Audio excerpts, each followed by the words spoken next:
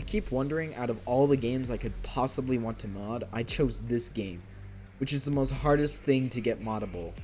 And you probably think by me making this video I succeeded, but nope, I haven't. I grew up with a third-person shooter game called Future Cop, LAPD, which is a strategy game with a lot of tanks and stuff. To keep it simple, there are two teams, red and blue.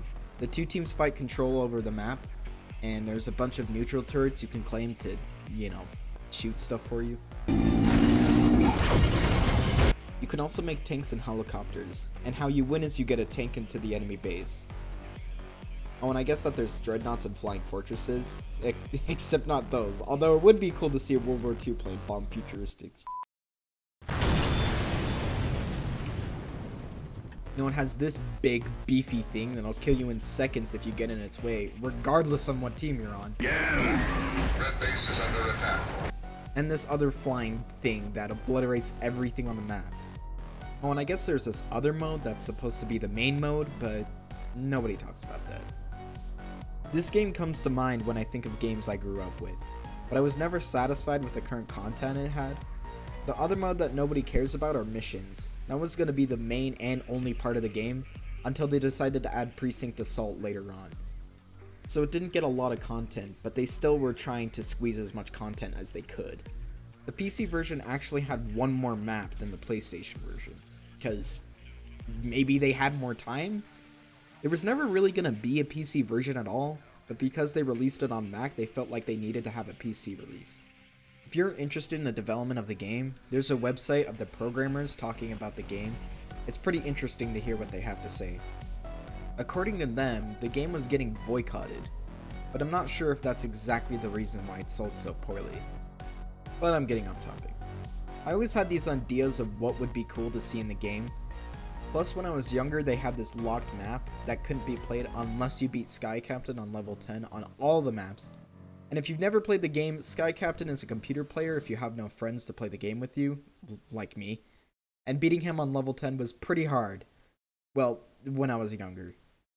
So I grinded to unlock this level, and you know what it was? You know what it was? It was a joke map. Taking another map, adding flowers and dragonflies and whatever this thing is. Needless to say, I was disappointed. But those memories of what could have been that map stayed with me. And I wanted to make an entirely new version of that game with my own image. So I started learning Blender and Unity, which was kind of complicated. I think I started 3 projects to get these ideas up and running, but they never did. Partly because I found some other person that had the same idea. I'll have a link in the description, he's doing some awesome work. Also, by the random chance the dude who's working on that is watching this video, I have one request. Please change the camera angle. That's all. Anyways, so then I was thinking, I don't want to change the game, I just want to add more content. I wanted to add more features. I made old concept art of the color changes for the X1 units, and more I started to think, could I mod this game? Yeah, I still don't really know the answer to that, but 2 years ago, I decided to not remaster the game, but to mod it. My thought process when they somehow got Mario 64 off the N64 and onto the computer and made it moddable. How hard could it be? Pretty hard. The first thing I started to do was try to rip the game textures from these programs that ripped them off while the game was running, but then I forgot the game was old and it didn't work. And after that I sat there and thought, I really have no idea what I'm doing. So then I started to browse the game files and found this. The normal game files, the one I'm supposed to, try to crack, was in the mission folders, but the files had no extension. So because this did have an extension, I thought, finally I can look up stuff. Everything I tried didn't work. Because just because a file has an extension doesn't mean it's a CD file. And all the stuff I tried didn't work, because the bin file held game content instead of the actual game like all these other openers were trying. So then I took to the internet and thought, where would be the best place to ask what to do? It was r/hacking for some reason. I had some pretty nice people help me out. But pretty soon I realized, I really didn't know what I was doing! He gave me a bunch of source codes and APIs to work with IFF files, which is a file format of the mission files. So then I looked up everywhere on how to use these things, and all I did was figure out how to use the Python script that then said these files were not IFF files, because they're not really, but I'll get to that in a second. But then I stopped for a moment. I never even bothered looking up if there was any actual mods for this game. I just assumed there was not because no one played the game.